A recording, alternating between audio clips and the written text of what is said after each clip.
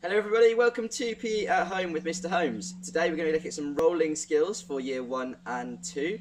Hope everybody's keeping well. What are you going to need for today? Well, you're going to need a small ball to roll with. I've got my cricket ball here. Later on, if you want to make things a bit easier, if it's too challenging for you, you can move to a larger ball. As I've got one of these ready to show you later. You're also going to need 5 objects which we're going to be using as targets to roll our balls towards. I've got some objects here, I'll just show you quickly. I've got a plant pot, I've got a Norwich City garden gnome, I've got my bicycle helmet, I've got a cone, and I've got a roll of masking tape. Any 5 objects you want. Now of course, the smaller the object, the harder it's going to be. The larger the object, the easier it's going to be. So you can easily make it harder or easier depending on how easy you're finding the activity. Try and make it challenging for yourself. If you're hitting every time, make the objects a bit smaller. Now space, again, if you can come out to the garden, that would be wonderful. If not, find a large safe space in your house. The balls will be staying on the ground today, so it should be a nice safe activity for you. Before we go into the activity, just a couple of key points you want to remember when we're doing our rolling.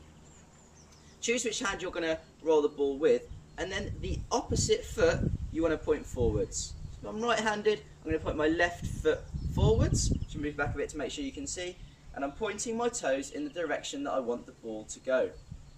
Then I'm going to lean nice and low. I'm not going to kneel down, I'm still standing, but make sure I'm pointing those toes, and then I'm going to look at the object, I'm going to go through nice and low, and I'm going to end up pointing my fingers towards the target as well. I'm going to set up the game and I'll be right back. Welcome back everybody. Here I've set up my 5 objects and I've put them at different distances from my starting point, which is going to be a golf club over in the corner of the garden, which I'm going to stand behind. And I've spread them out nicely.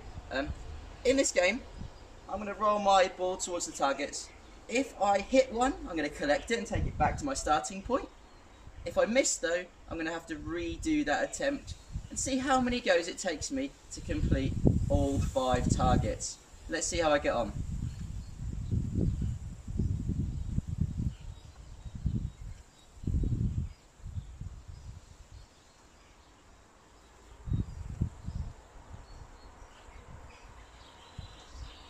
Now I missed the garden gnome on that try, so do you think I'm going to collect the gnome and bring it back? No, I'm just going to have another go and see if I can hit it this time.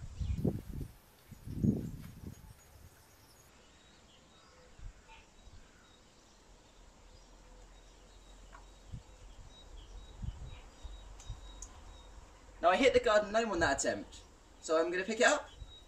Yep. I'm going to pick it up. I've now had 2 goes. I'm going to take it back, see if I can hit the other 4 objects.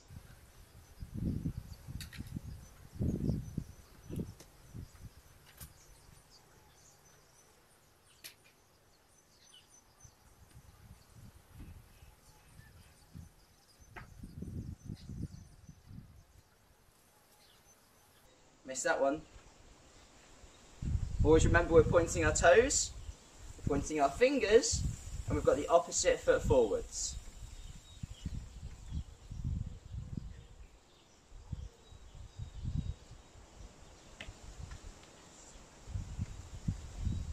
One more to go now, just the bike helmet.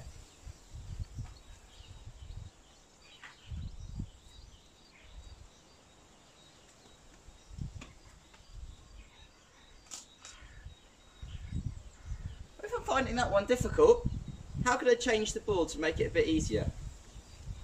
Yeah, just go to a larger ball. I'm going to try my larger ball now.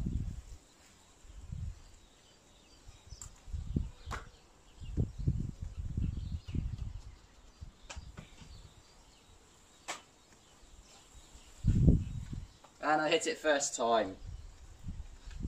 So we've said about changing the ball. How else do you think we can make the activity harder or easier?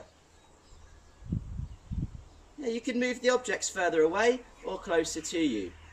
You can make the objects you're trying to hit bigger or smaller. There's lots of things you can do to try and make this game right for you.